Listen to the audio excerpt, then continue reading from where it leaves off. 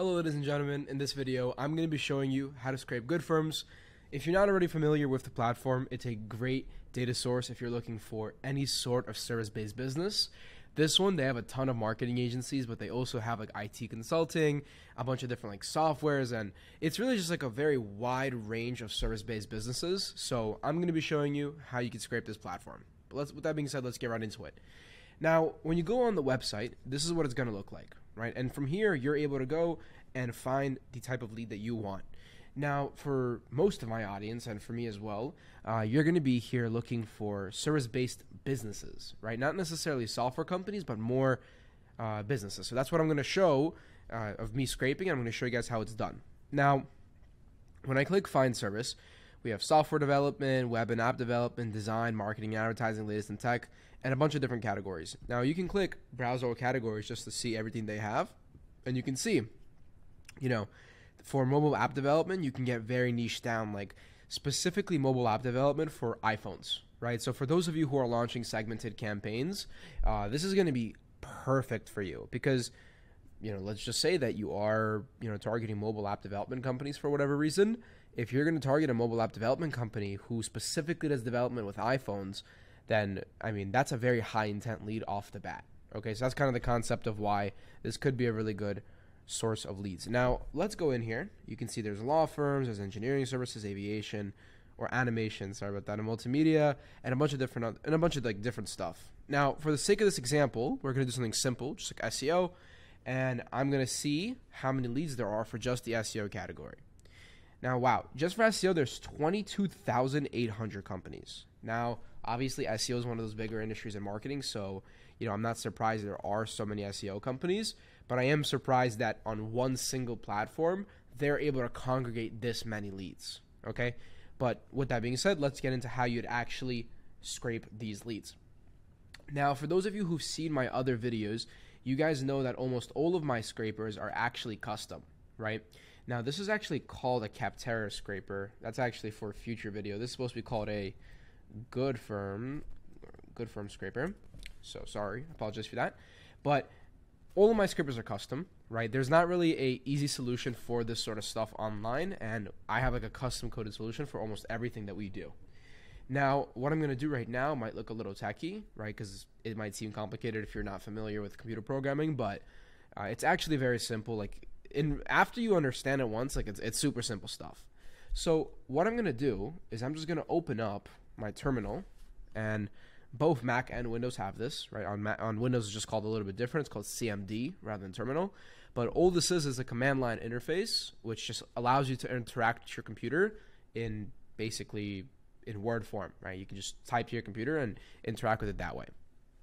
Now, the first step, all I'm going to do is I'm going to open up that folder that I just had, right? And CD, those two letters, that is like the prefix in order to open up a folder through, a command line. It's the same thing on Windows, same thing on Mac. And all I'm going to do is I'm going to go ahead and drag this in and just make this a little bigger and click enter. Now you can see now it says GoodFirms scraper. And all I've done is just enter that folder. Now what I'm going to do now, I'm going to quickly run npm install. All this is doing is simply making it so I just installed every package that I need in order to run this code. Okay? And now what I'm going to do, I'm just going to type in npm start. And that's going to go ahead and start the program. So now you can see on the screen, it's asking you, enter your desired search queries and page counts, right? Now, from here, it's really simple. It's just going to ask you, what you want to scrape and how much of it you want to scrape. So for SEO, what we could do is, let's say we scroll all the way down. There's going to be a button right here to go to the last page. Now, if you wanted to scrape every single SEO company, what you would do is you would just put in page 448 as the last page, right? Because obviously, if you want to scrape everything, then you give it all the pages that it has. Now, that's going to take a very long time, so I'm not going to do that. I'm just going to go ahead and scrape only the first 20 pages, and you do that by simply copying this, bringing it over to your terminal, and you put in the URL, space 20. And when I click enter, this is going to start scraping. Now, what I want to do for you guys is I want to open up the result file. This is where the outputs are going to go. And I want to show you guys, we're going to delete all of these past results, save it, and you will be able to see the results being added live by the program, right? The scraper will actually add the results live, and you'll be able to see that, okay? So we'll just delete everything. And again, this might look a little bit complicated if you're not really familiar with this sort of stuff, but it really isn't. Like, it's just, you're just typing in basic English words, basic commands, and that's all you're doing. Now I'm going to click enter, and we're going to see that those results are going to start popping up on the screen. It's launching 5 threads to go ahead and scrape. And you can see these results are being added quite quickly because it's a very fast scraper, but we're going through and adding all of these things into here, right? Now, we've already scraped 1,000 leads. On those 20 pages, there were 1,000 leads, right? So that's kind of how the scraper works. Now, what you could also do is you could actually queue several different things. So you could come back to GoodFirms, and you can go to, say you want to scrape some SEO companies. So what you could do is you could come here, SEO 5, and then put a comma, and let's say you also want accounting software for whatever reason. Copy this, and let's scrape 2 pages of that, okay? Now, when you do that, what you're going to be able to do is with a comma, just click enter, and I'm going to go ahead and delete everything from here real quick.